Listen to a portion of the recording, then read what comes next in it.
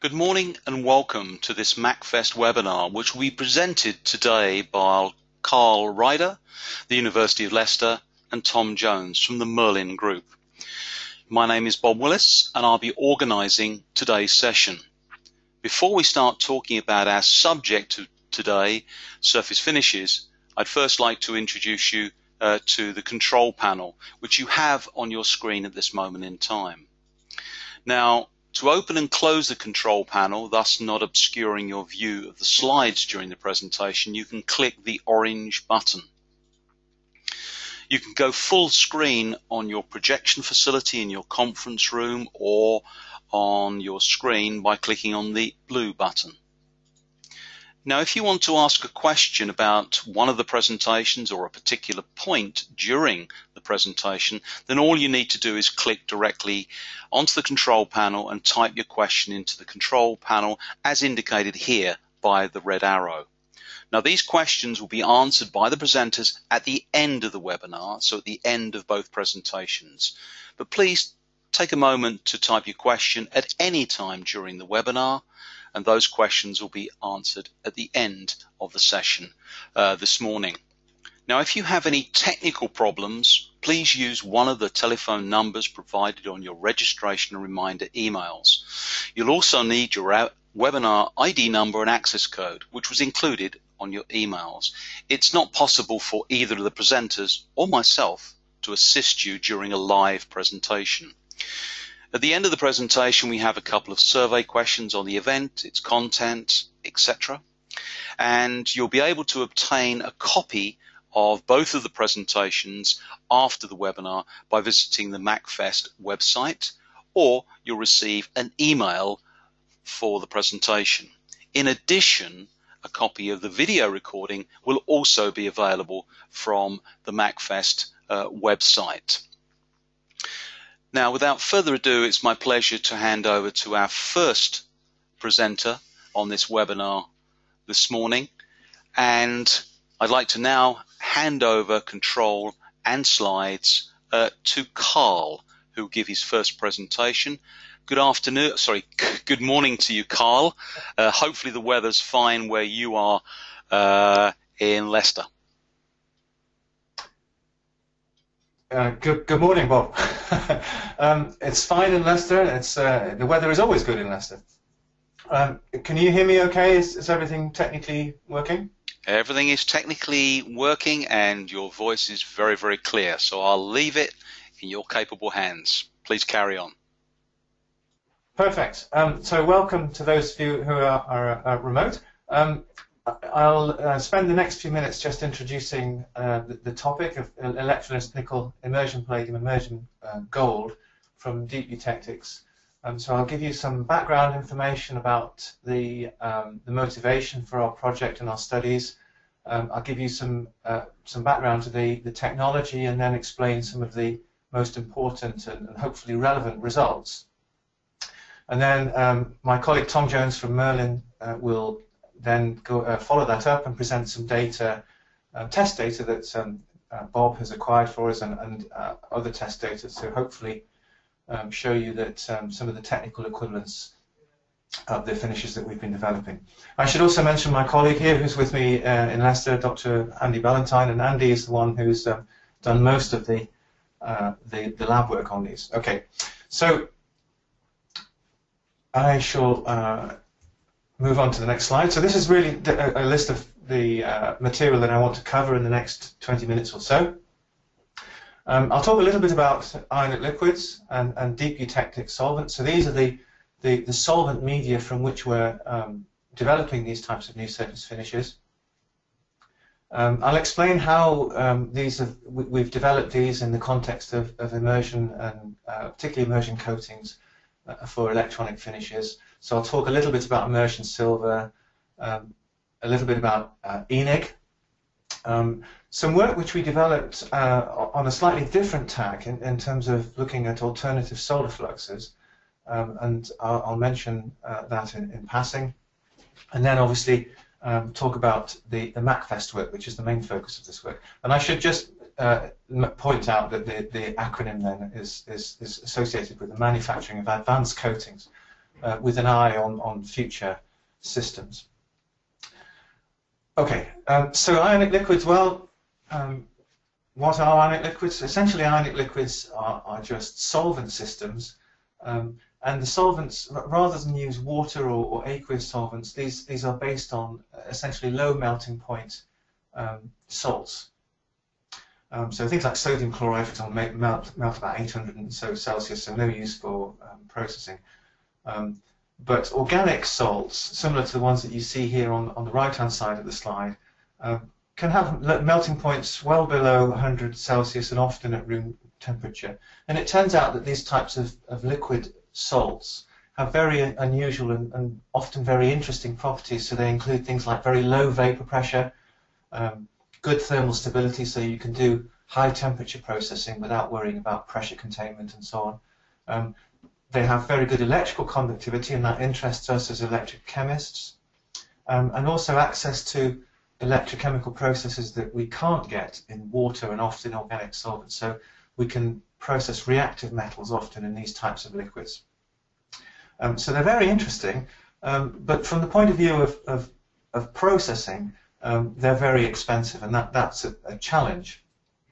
So one of our focus areas really in Leicester is the development of liquid media that have the properties of ionic liquids, but are much less expensive and therefore more practical. And these we call deep eutectics. So essentially they're a mixture of two types of things, and one of the most common examples is a material which we call ethylene, and ethylene is its commercial trade name, and essentially it's a 2-to-1 mixture of a material, a quaternary ammonium salt, this is choline chloride, and ethylene glycol. So you might recognize ethylene glycol as being the principal component of antifreeze, and choline chloride is a bulk commodity chemical which is most often used in animal feeds. So mixing these two materials gives us a liquid which has very similar properties to ionic liquids, but which has relatively low impact environmentally and is relatively cheap in terms of its bulk chemical cost. But we maintain those unusual solvent properties. And this graphic here that you see really is just indicating that actually how you formulate these types of solvents, how you make them from their components, gives you different colors for different metals which are dissolved in. So that tells us something about the fact that the chemistry of the metal ions dissolved in these materials is different depending on how you make them. So that offers us the opportunity to tune these liquids to do specific tasks. Well, within the context of metal finishing and electronics, we're active in a range of different areas, and that really this is not to focus on any of those, just to give you a feeling for the diversity in which these types of materials, these solvents, are being investigated. So focusing on materials and metal finishing, we're active in many aspects of electroplating, so metals like nickel, gold, copper, aluminium, and alloys of those materials, chromium as well. Electropolishing, so if you can electroplate, then you can dissolve away, and so this graphic here shows you some stainless steel which has been electropolished using these types of liquids, and we work very closely with a number of industries, including aerospace, to develop those technologies. And most relevant here really are the immersion coatings, and of course I'll talk in more detail about that in a moment. But also in areas of metal recycling, so recovery of metals from, for example, PCB waste, but also from mineral waste and metal finishing waste, things like sludge from plating, and also materials ground up from waste batteries. But also in the development and emergence of new battery cell chemistry. So all of these different areas, we're looking at the application of these types of new solvent technologies. Okay, well, I want to talk specifically about these solvents in electronics and electronic finishes. And here there are two real applications areas. One is in immersion coatings, and that's the main focus of this seminar really, where we've looked at particularly immersion silver, and then latterly electroless, immersion coatings of gold on electroless nickel, where we've tried to mitigate some of the issues associated with problems like black pad and so on. And also in the development of new solar fluxes. And the images that you see on the screen here are really just there to kind of flag up the fact that we're not really just sort of ivory tower academics here pursuing our own interests. These images are from test data that we've acquired with industrial and commercial partners. So, for example, the catapult at MTC, and so that we're kind of going down the route of wanting to get industry validation and testing in order to show that actually these processes are real alternatives to current processes. Okay, so PCB finishes. Well, we all know really what's on the slide, so I'll be quite brief. We know that we need to protect the copper tracks on PCB assemblies in order to minimize oxidation, because that oxidation reduces solderability and causes all sorts of other problems. There are also a range of surface finishes. I've talked already about immersion silver, tin, we've got OSP, and one of the most commonly used is ENIG. And then emerging, really, we have, because of problems associated with ENIG, black pad and so on, we've got new candidates like ENIPIG, so we have electroless nickel, electroless palladium, immersion gold. But of course we know that the maintenance of particularly electroless autocatalytic processes is often very time consuming, very detailed process. And so what we were hoping to do was to develop an alternative to these types of surface finishes that involved less toxic materials, so cutting out the use of, for example, cyanides in gold chemistry, but also minimizing and simplifying process parameters and process chemistry. And we first started doing that by looking at immersion silver. And here, immersion silver, the challenge for us, this is a few years old now, but it shows a pilot plant here that we built with a company locally, 12 tanks, about 1,000 litres or so of deep eutectic solvent in here. And the challenge here was to overcome problems that were associated with existing immersion silver coatings from nitric acid solutions, where the competitive etching of the copper tracks caused by the nitric acid was leading to failures, particularly with small feature sizes. So again, this slide is really given to show you a little bit of the provenance of these types of liquids, and the fact that we are been active in scale-up as well as just in the development, the academic development. Here there's one or two SEMs of through holes that have been soldered, showing nice adherence and so on. So that was for immersion silver, and then latterly we've just finished an EU-funded project called ASPIS, and ASPIS was again focused on a particular challenge in the surface finishing. So this was to do with electroless nickel immersion gold, and the challenge with ENIG is that there's this process, black pad, which emerges. It's difficult to predict. The consequences can be severe if you have boards with black pad. So the project ASPIS was aimed at, first of all, trying to understand and diagnose black pad in boards, and second, for us to develop perhaps an alternative to ENIG that would never suffer from this type of problem. So that was our role, and to a large extent we did that. You see here some copper tokens.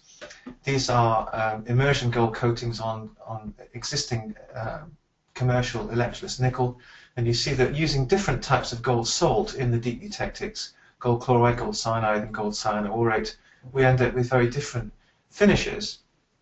But we were able to show at the end of this project that we had an alternative to ENIG using this type of solvent technology.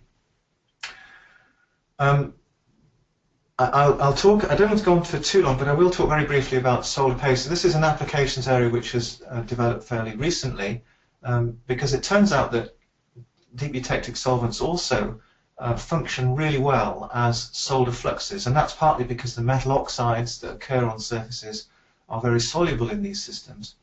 And so we've been active very recently in developing and testing solder flux technologies, including pastes for pick and place, screen printing, pick and place assembly. And we've done quite a lot of testing with MTC on their pilot lines to validate and to understand how these pastes work. And the message that I want to send to you on this occasion is that actually they work really well. They're really consistent. We don't have the sort of supply and consistency issues that sometimes exist with rosin-based fluxes and so on. And the materials from which they are formulated are a good deal less aggressive and toxic than some of the commercial alternatives at the moment. So flux paste and solder technologies, solder flux technologies is an area where we're currently quite active. And Andy, sat here with me, has developed and we've patented an alternative surface finish which we've called Haslen. And Haslen is essentially very, very simple because one of the benefits of these deep eutectic solvent fluxes is that they can solder to and wet a greater number of substrates, including electroless nickel. So normally you wouldn't be able to flux and solder directly to electroless nickel. These solder fluxes can achieve that. And here are some technical data. Here you can see a section through copper, electroless nickel, and then solder directly onto electroless nickel using these fluxes. And we were able to show, for example, that intermetallic growth is greatly slowed in these systems compared to existing Hassel finishes. And we published some of that work recently in that's not the ICT journal, in an industry journal to try and highlight that. So, so these are where these kinds of technologies are going with the solder flux. And of course, the potential benefit here is that if we can have a finish which is directly soluble, solderable, sorry, such as Haslen, then the question then is, well, do you need these existing processes, these existing follow-on steps like gold and so on? So this is an area where we're currently active. But I want to spend the last 5 or 6 minutes of this presentation talking specifically about the MACFEST work. So here we were looking to develop a technology to rival really the existing nickel, palladium, gold type finish. We want a finish which is able to withstand both soldering, reflow soldering and wire bonding. We need high reliability, good planarity for pick and place type and wire bonding assembly systems. And deep eutectics give us the opportunity to do that, to improve functionality and also to reduce the level of toxic chemicals so that we can do it without the use of gold cyanide, for example, and reduce the complexity associated with maintenance of immersion, of catalytic electroless palladium process.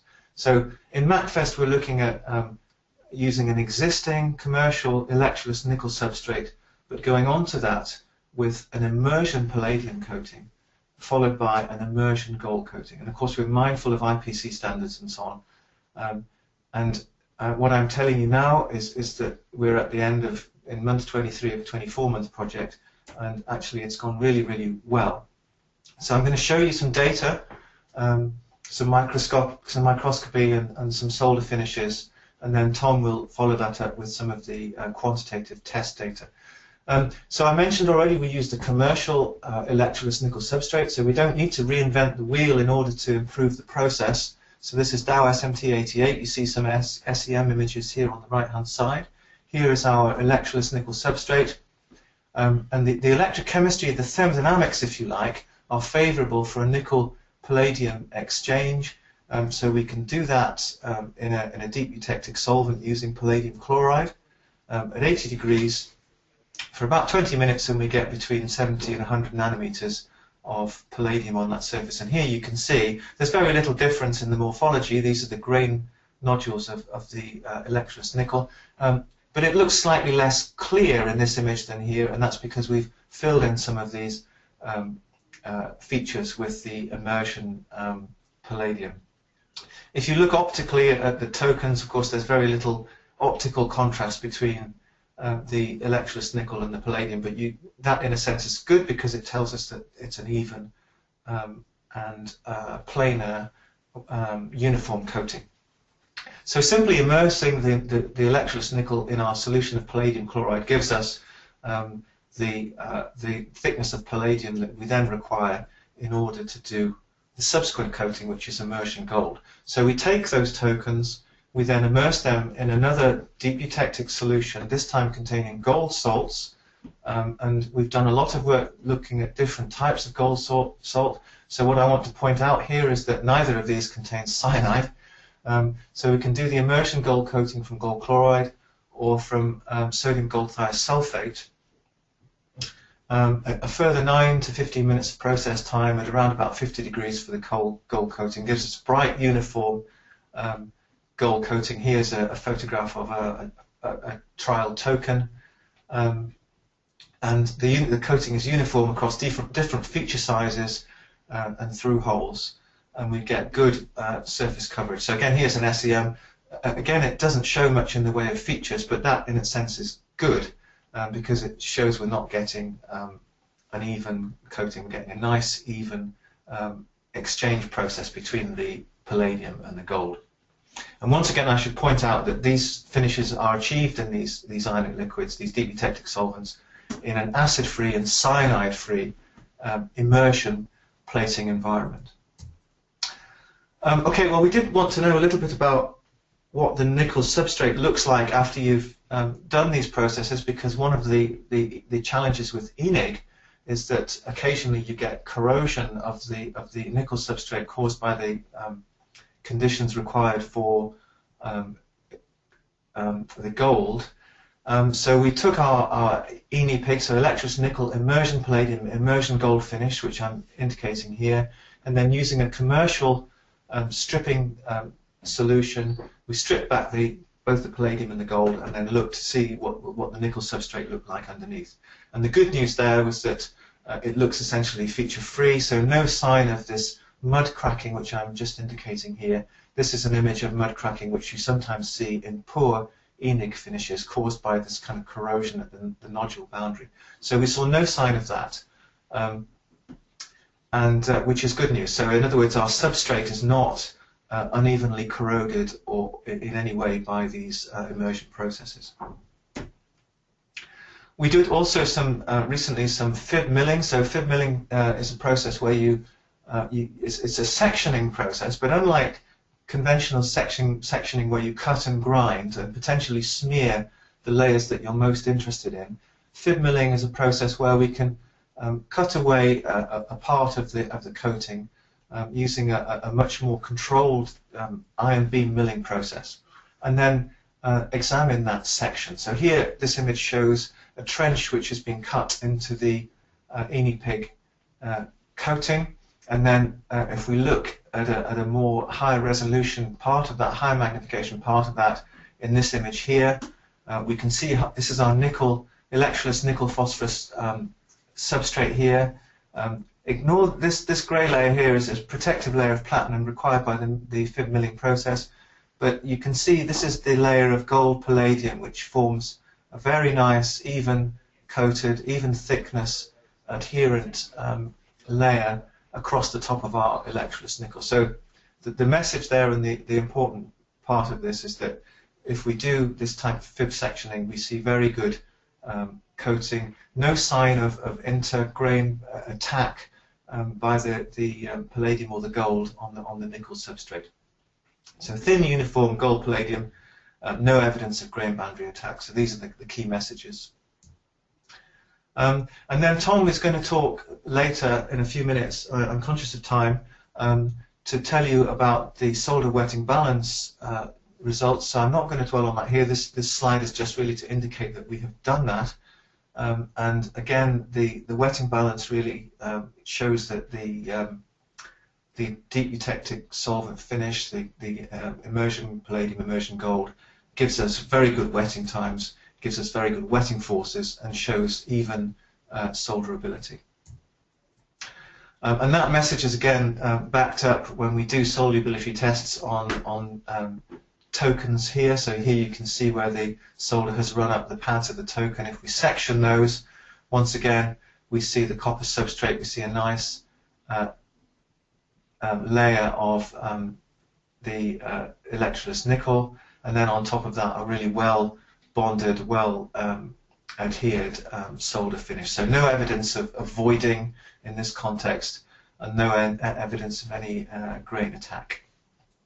So the evaluation of the solderability here was done using SAC 305 and a commercial water-soluble flux supplied to us by Qualitech. Okay, so my part of this really is drawing to a close.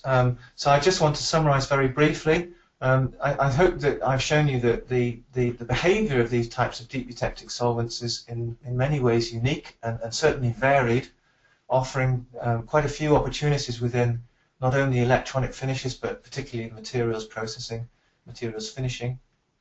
I've discussed with you very briefly some aspects of the applications of these types of solvent media on PCB finishes and solder pastes. And within the MACFEST project itself, we've looked at the immersion.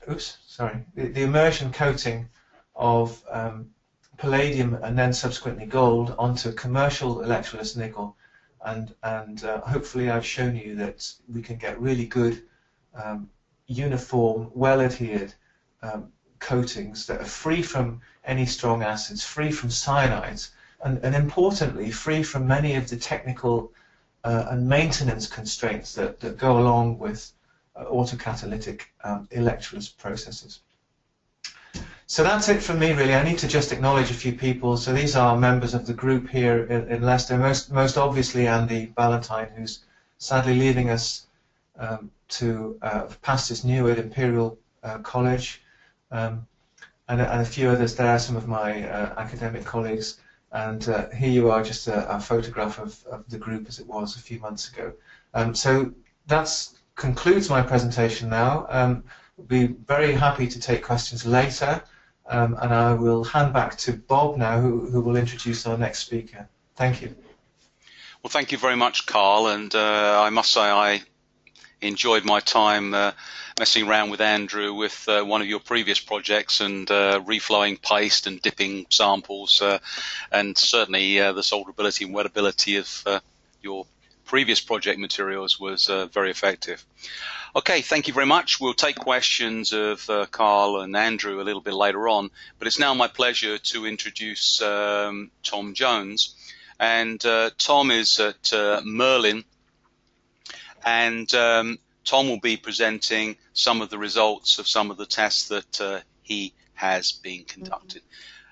Tom, over to you, sir. Okay, thanks for the introduction, Bob. Yeah, so starting off, Bob provided us an opportunity to test the NEPIG finish, which we developed in solder wetting balance tests. So the finish itself was benchmarked against existing surface finishes and allowed us to compare its performance. So first, Bob provided us with a test board. This comprised of 18 test coupons for solder spot and wetting balance measurements.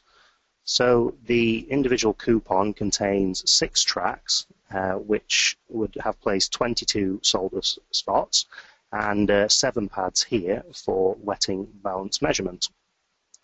So we took this board and it was plated at Leicester University with the NEPIG finish. So this is it on the left-hand side with its gold finish. And then I measured using X-ray fluorescence at Merlin the thickness of the deposit. So we've been aiming to get metal finish with a thickness comparable to the IPC spec for NEPIG. So that is 3 to 6 microns of nickel, 50 to 150 nanometers of palladium, and above 25 nanometers of gold. So the results for the X-ray results here, and they show that for the nickel we got around 6 microns, a little bit higher than the desired, but nothing to worry about.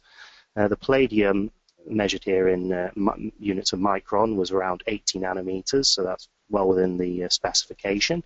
And the gold, the smallest size we were measuring was around 30 nanometers up to 80 nanometers, so that's well within our requirements by IPC. So the boards look good from the initial outgo. So the wetting balance measurement test, the samples themselves are tested with the different manufacturing parameters which you might receive in assembly process. So they would go through, separately, they would go through a reflow oven. They would go through vapor phase heating, which is a separate process, and another test would be to reflow and then leave the board for a period of time. This occurs in component assembly, and where you get delays in manufacture and the boards are lying around for a while and you get oxidation on the board. So we wanted to test the performance with all those three conditions. So for the wetting balance measurement, solder flux is applied to the pads themselves, and then the pads are then applied into the solder. So on this slide here, there's a little video provided by Bob of how they perform. So here you can see the solder blob here, which is being brought up onto the sample, and it's adhering to the test coupon, and as it pulls away, and what this is measuring is the force induced by the amount of solder attached to the pad. And it's also measuring the time taken for the solder to adhere. So when you plot the force against the time, you obtain a curve much like this, and the response is effectively a rise where the solder is adhering to the surface, and then a leveling off as no more solder applies itself, and then a drop off as it comes to an end. So we get a range of different curves highlighting the different conditions which you may achieve. So this example here is of non-wetting, so that's where no solder is attached to the surface. An example of poor wetting, where a little bit is attached. The desired outcome here is a good wetting, which is a gradual increase to a set value.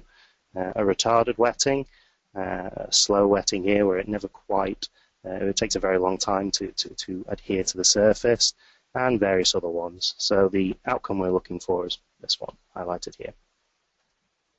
So Bob provided us with the raw data for the tests. So we, as I mentioned before, we tested the wetting with no aging to the board. So this is without any reflow or vapor phase soldering, and we tested its wettability. So this is in its pristine condition, and that's highlighted there. Then we tested it after vapor phase soldering. So this vapor phase soldering is typically applied to because it induces a uniform distribution of heat onto the board, which is under reflow. So effectively, all the components will receive an equal amount of heat. So that's quite desirable in manufacturing. The other is a reflow oven. So that applies heat to the board, but suffers issues where some components might receive greater heat than others.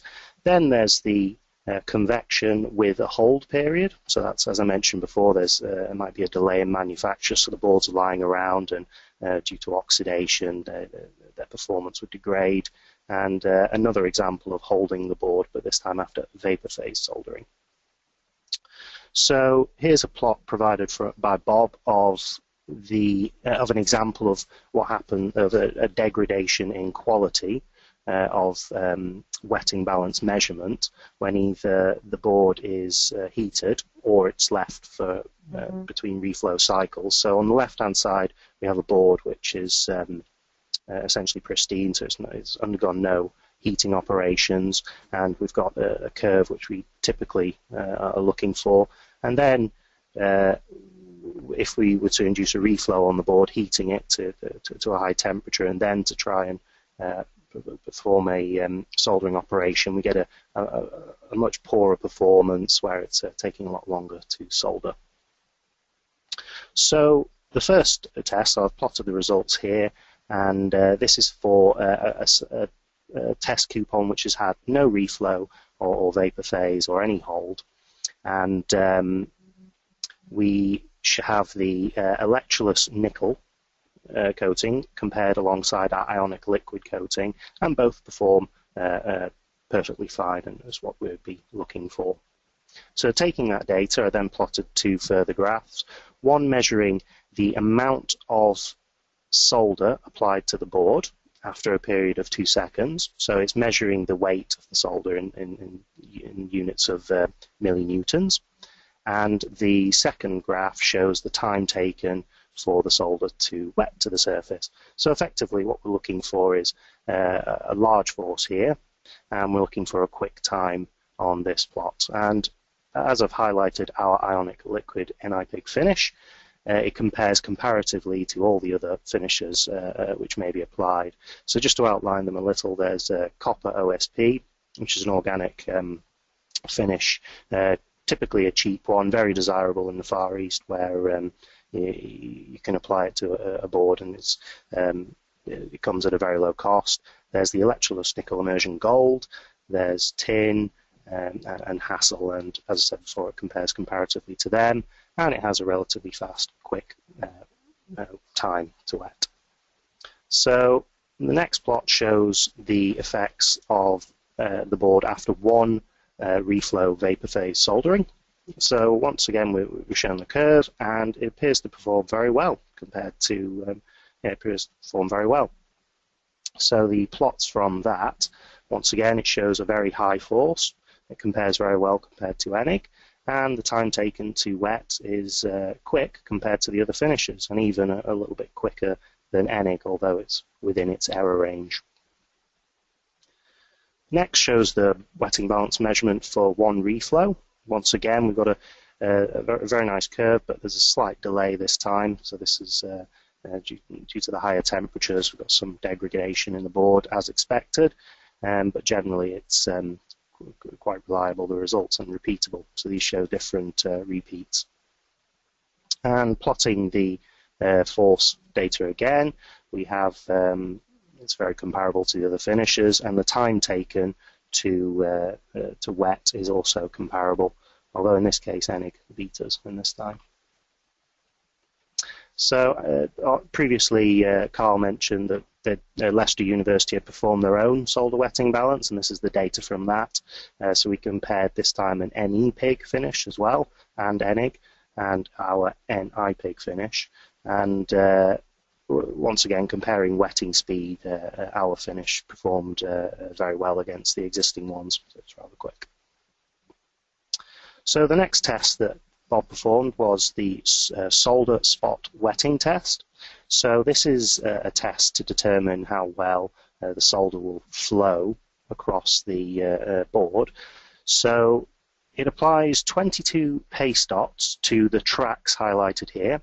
It uses a stencil, which I've highlighted here, and solder paste will be pushed through, and it will form a pattern much like the one in the bottom right-hand corner. And the board will be reflowed at a temperature, and the dots here will coalesce. And what we're looking for is to count the amount of dots after reflow. So this large section here will class as one dot, and effectively the smaller the amount of dots after the test, the better the solder paste has flowed across the surface, and indicates the quality of the surface finish. So here's a video provided by Bob of the process. So here we can see as the temperatures increase, the solder dots are coalescing together.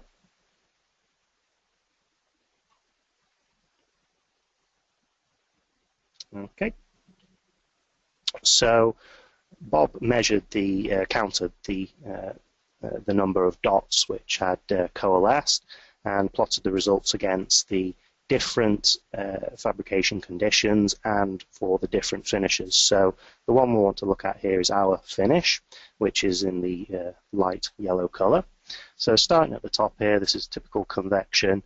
The number of dots produced, comparing to the gold, which in this case is ENIG, it produced fewer dots, which suggests that the reflow conditions were a little bit better than the ENIG. So this is the next one is convection and hold. So the performance of the board was degraded, so therefore you get more dots on the surface compared to just convection. And once again, our finish seems to have performed better than the ENIG. The next test is reflow nitrogen. So nitrogen is typically applied in the reflow process because it's cheaper for one thing, and also oxidation occurs at a slower rate, so it enables a bit more control with the operator. And once again, our process performed rather well compared to ENIG, and the same trend follows for vapor phase and a vapor phase with a hold. A clean reflow here, that's where we were performing either a slight bit behind the standard gold process, but compared to the rest, it performed very well. So, a brief summary. The ionic liquid performed well in terms of soldering force and its wetting speed, and the wetting test highlighted that it was comparable and in some cases better than ENIG after different processing conditions. So, what's next for the MACFEST? So one of the factors which makes this a universal finish is that this finish can also be wire bonded, and so what we're looking to do is to get the finish wire bonded and then to test the strength of the bond, and in the forms of a wire pull test and a ball shear test. So I'm just going to discuss a little bit about what those tests entail. So this is effectively what we'll be looking for. We look for a forwards looping process where it's a ball and stitch bond. And here's a quick video of the process in action. I didn't realize there was music to it. So here we have two gold pads and the gold wires getting bonded. Here we have an example where the integrated circuit is being bonded to the PCB. So this is for high data and small interconnect feature applications. This is an example of one of the tests which we'll induce on the bonds. So it's to tug on the wires with a hook and measure the pressure induced and get a characteristic of the metal's performance. So here we see the hook pulling on the wire, and it pulls it till breaking point, which is soon. There we go. The next test is ball shear testing. So this is testing the ball component of the wire bond and how well it's bonded to the surface. So here the nib pushes the ball like so, and from the pressure induced you get a characteristic of the metal's behavior, and you can compare with existing tests and use it as a benchmark. So we've designed some test boards for these for this setup. So we're looking to get gold wire bonding performed and aluminium wedge wire bonding, and ideally copper wire bonding, which is up and coming. And we'll test the wire pull and ball shearing where we can. Of course, we won't do that for aluminium wedge wire bonding because the bond doesn't have a ball for that. And also we'll test the different pad sizes because there is you get a variation in behavior based on the size of the feature. So here's a quick overview of my design and a close-up. So here we have the different feature sizes and where wire bonding will occur between. So we're currently working on that now. The boards are in manufacture, and once they're made, we'll get the finish plated onto that. So thank you for your attention. I'd like to hand over to Bob now, and if you have any questions, please ask. Well, thank you very much. Yes, I'll just take back control of the screen. And as we previously said, if you've got any questions, all you need to do is type them directly into the control panel. And both Tom and Carl and Andrew will be pleased to know there are quite a few questions already, so you're not getting off too lightly. And just to clarify, the tests that Tom was referring to were all done in the assembly process, and the testing was done at an exhibition in Sweden in September. Basically, when I set up production facilities and run production lines, I like to do something constructive. Because sitting around for 2 or 3 days doing nothing, watching machines go up and down, I like to do something constructive, and that's why I invited the opportunity of producing some boards for me to play with. So that's sort of like the real story behind the scientific experiment. So if you guys are ready to go, let me just pick up some questions. So first question is from Mark. How do you control the gold chemistry in the DES process? How do you know it is gold? What is the redox chemistry of gold in DES? I assume it's a question for Mark or Andrew. Can you hear us? Yeah, I can hear you. Yeah. Okay. I don't know. I'll take one of those. Andy can take one. So there was 3 questions there, really, weren't there? How do we control chemistry? Let me read it out again. How do you control the gold chemistry in the DES process? How do you know it is gold? And what is the redox chemistry of gold in DES? Okay. So the redox chemistry of gold in the deep eutectic is something which we obviously spent quite a long time looking at. So we have used techniques such as cyclic voltammetry to quantify the redox potential, look at the kinetics of both reduction and dissolution of gold.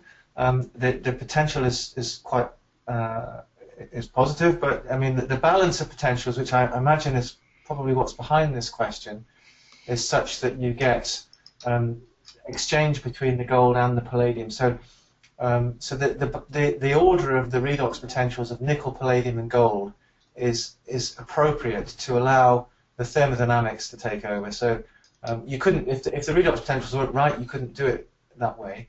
But we have looked at and measured the redox potentials of both palladium and gold and nickel in order to establish, excuse me, that those are in the correct order in order to allow that thermodynamic exchange process to occur.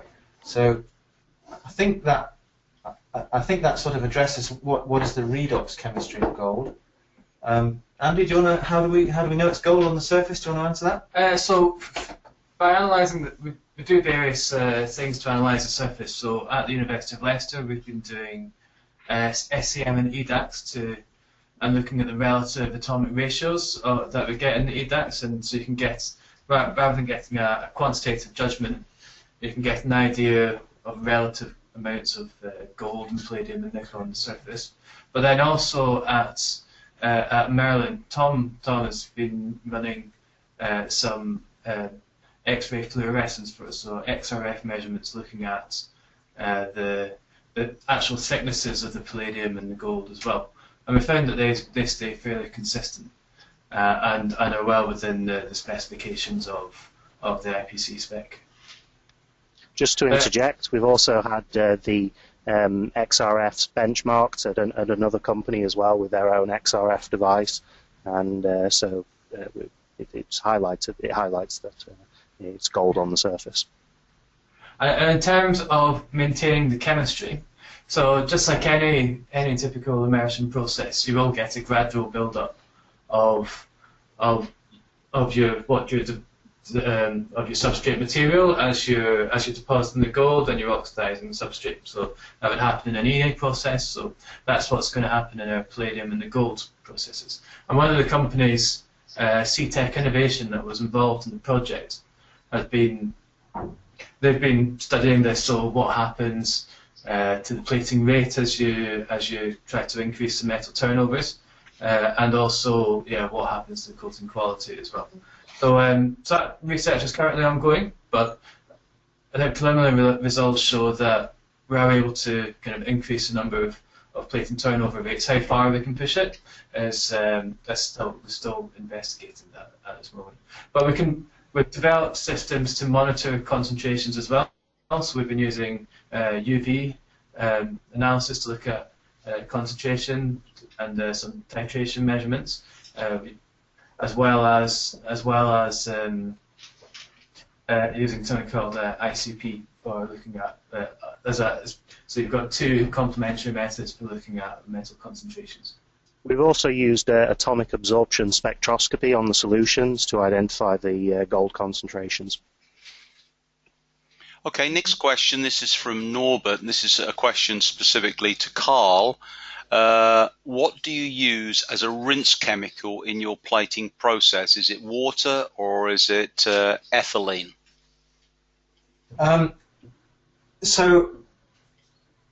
Okay, so we do both, and it depends upon which particular bath is being used.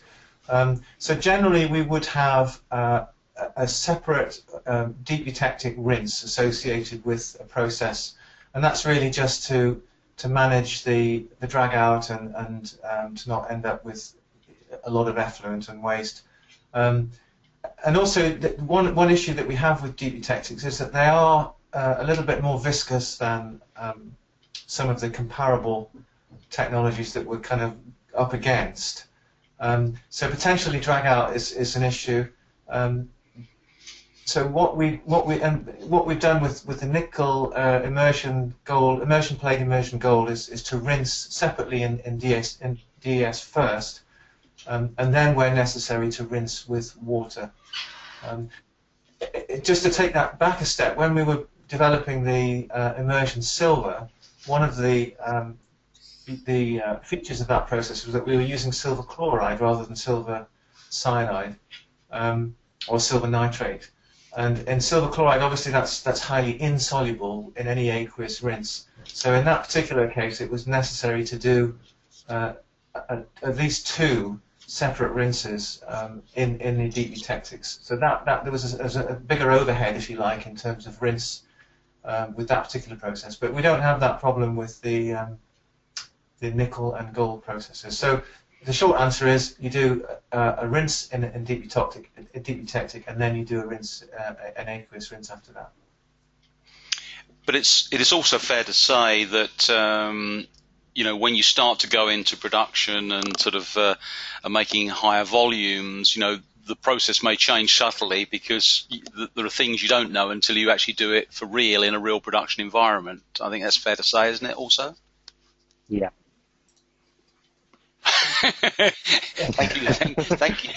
Thank you, Tom. I think one thing we should point out, I mean, and it's one thing to be able to demonstrate a technology. It's one thing to be able to say it works and to quantify the finish and to produce very positive results, which is what I think we've done. But I think we need to also acknowledge that it is a fairly young technology, and that you know, if you look at any aqueous process, it has a legacy of you know, probably at least 100 years of operation and understanding about life cycle and maintenance issues. Sometimes more than that, you know, sometimes less. But in other words, a lot of anecdotal experience is already packaged up in many of the existing commercial processes. We don't have that, you know. We're a new technology, so that's where we're trying to catch up.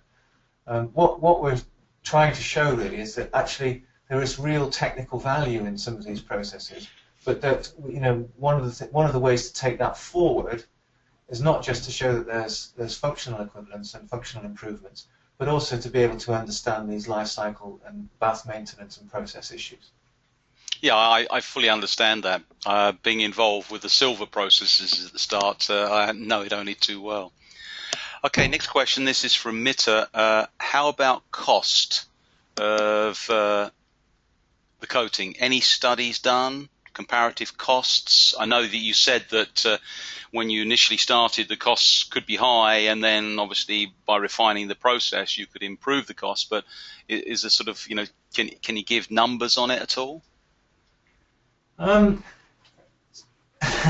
Again, okay, so I can give some bulk numbers. So it's difficult to talk about the numbers in terms of boards, but in terms of the materials themselves, the deep eutectic that we're using, as probably a bulk chemical cost. It changes quite a lot, but at the moment it's probably about £6 or around about that. That's probably a bit of an overestimate. Probably say £5 per kilo. So it's more than an aqueous solvent, obviously. But then the gold salts that we've sourced are typically less expensive. So gold chloride, for example, is less expensive than gold cyanide. That's obviously the environmental advantage of that. And the other thing is that there's because of the functional improvements, there's the opportunity to reduce the amount of gold which is actually being put down. So there again, the economic model is a bit difficult to finalise or to develop really to any useful extent, because knowing those costs and those process variables depends hugely on volume and how they're managed. So it sounds like I'm sort of fudging that, but it's difficult to know until you understand the reproducibility, the length of a bath life, and all those other things. And sometimes just the bulk costs really can mask the economic benefits of those other aspects. So that's pretty much what I know at the moment. Okay, well, just another question from Mark. What happens if you try using AU3 chloride instead of AU1 chloride?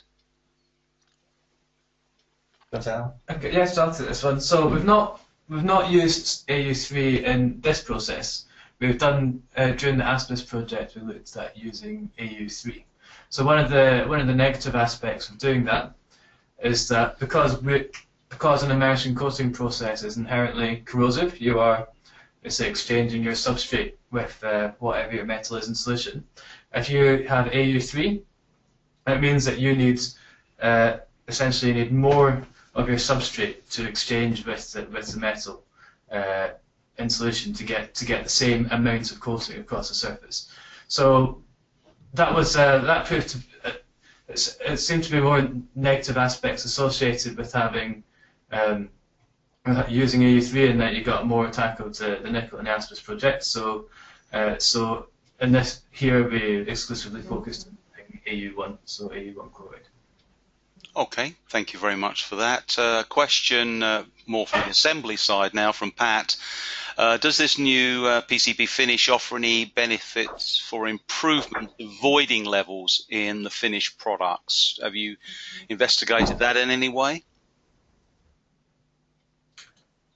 Do you want to take that on, Tom, or my thoughts were actually Andrew had done some investigations looking at the growth on the grain boundaries when he mentioned it a few slides prior in his presentation, and effectively it showed that the mud cracking effect on the nickel wasn't present, and the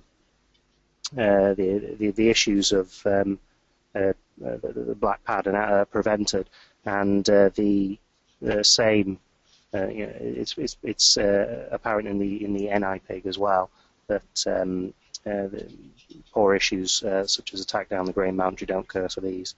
So yeah, effectively we obtained a high performance with that. So in theory, now obviously we're talking about slightly different things, voids and black pad, but if you think about the surface, if you've got let's say very good solderability, but at certain points on the surface, like with the nickel corrosion, or the corrosion at the boundaries, you've got some interfacial voids forming. If you don't have the problem to start off with, if you've proved, which your SEMs illustrate, then in theory there's no sites to see a lack of wetting in very small point areas, so you wouldn't get any interfacial voids, I would have thought. Yeah, thank you, Bob, for explaining that a bit more. Yeah, effectively we need to do more trials looking at a higher volume of board throughput and testing on a wider range of features. All of this falls a bit outside of the funding of the project, but hopefully through a next round of funding after this we'll be able to look more in depth and identify all those issues to overcome. If I can just add to that, I think it absolutely is. This is one issue that we want. I mean, we've talked about a few tests really, but these are just the beginning. So when I was talking about the solar flux testing that we did at MTC, Manufacturing Technology Centre in Coventry, essentially what we were able to do there is assemble test boards using pick and place and reflow, and then look using their X-ray tomography methodologies to be able to look in the solder joins and the solder balls. And there, of course, you can see some voiding, which is due to the flux.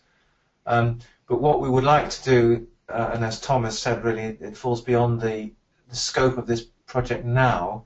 But what we'd like to do is to take those kind of testing methodologies further and look at those, exactly that methodology using this finish to see if there is any interfacial voiding. But certainly in the very limited tests that we've done on solderability and sectioning, there's really no evidence on the scale that we've looked for interfacial voiding. Well, one of the techniques that I've used, but unfortunately not in Europe because the equipment doesn't have CE approval, we've looked at reflow of area array, LGA type components to look at voiding, but reflowing in X-ray, so you're examining the results of the reflow process while it's actually happening. And this might be a technique that might be very interesting to utilize to see if there is a benefit or an extra benefit with your finish in the future. That does sound interesting. Yeah. Well, it's always new things I like to play with. Just a reminder, if you have any questions, please type them directly into the control panel, and the team will do their best to answer them for you. There's another question from Mark. Have you been able to measure the activity coefficient for PB2 and other species in DES? This would be very interesting.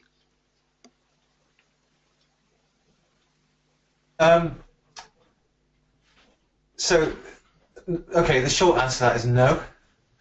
I'm not quite sure. Well, we've not measured the activity of lead, certainly. We've done some lead electrochemistry. We actually have published work on the behaviour of metal ions in deep eutectics, and in particular how that varies with concentration. So I think that's what Mark is getting at. And it turns out that many of these metal ions behave really very well. In thermodynamic terms, they behave close to ideally. So the kind of message behind that question is, although I don't think we've measured it directly for lead, but the activity coefficients for many of these metals, including gold, silver, copper, the so-called well-behaved metals, their activity coefficients are pretty close to 1.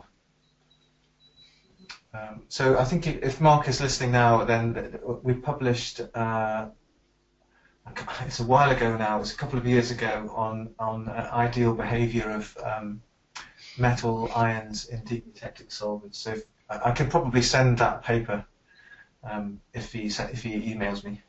Well, you'll receive a copy of all the questions at the end of the webinar. You guys will receive those because Mark has also asked for a reference on the Haslem paper as well, so you'll be able to send that to him. So again, you'll be able to send those to him. Yeah, the Haslem paper was in PCB magazine, so I can easily send a PDF of that. Yeah. And it's open access as well, so you can view it online. So, just a final reminder: if you have any questions for any members of the team, if you'd like to just type them directly into the control panel. We have one more just come in, and I'll take one more if we get one more after this one that's just come in, and before we conclude. The question is, what do you mean by ideally? This is Mark. Thought I typed PB, not PB. I think we need to have a long... Oh, yeah. So there's probably an online thing you need to have a discussion. So I'll leave that for the time being. Carl and Andrew will see these questions, so obviously they can respond directly to Mark. But if you've got any more questions, please, quickly, if you'd be kind enough to just type them into the control panel. While we're waiting for any final questions, can I just ask Carl and also Tom, any final conclusions you'd like to mention first, Carl? In addition to what I've said already, probably what I've done has covered it. I think I would just I would stress that my view of these types of solvent technologies is a very positive one. But I understand, you know, the conservatism and the reluctance to adopt new technologies in many industries, in aerospace, in electronics manufacturing. So I think I would say to people that, you know, we are very, very conscious of issues of life cycle and use and maintenance, and that's something that we are active in trying to develop. At the same time as kind of pushing forward the ideas and potential technical benefits of these types of systems. Okay. And Tom? From myself, as mentioned before, the tests that we performed, there are only really a few of the many different ones which will be required to really introduce this as a new finish for PCB manufacturing. For example, we'd look to test different material types and the behavior there. And even the wire bonding, we'd look to get the gold and the aluminium and hopefully copper as well. But copper availability is slightly more difficult than those two. But just thinking of a quote I received on got just the gold wire bonding from Verth. They quoted around 8,000 euros, which is a little bit beyond our funding requirements right now. But as I say, all the tests we performed to date they show very good quality, and I feel confident that the others going forward will show equal performance. Okay, so on behalf of the project, our presenters, I'd like to thank you all for attending this particular webinar. As I said, you'll receive a copy of each of the slides presented. You can, of course, email each of the presenters with any questions after this particular event. And if any of your colleagues were unable to sit in on this presentation, a video recording will shortly be available on the MACFEST website, but please give it a day. I'm told it's going to be there today, but give it a day, and you'll be able to relive the presentation. So once again, thank you for participating. Thank you to each of our presenters, and hopefully you've benefited from being involved in this particular presentation. So it's just coming up to 20 to 11. So good morning.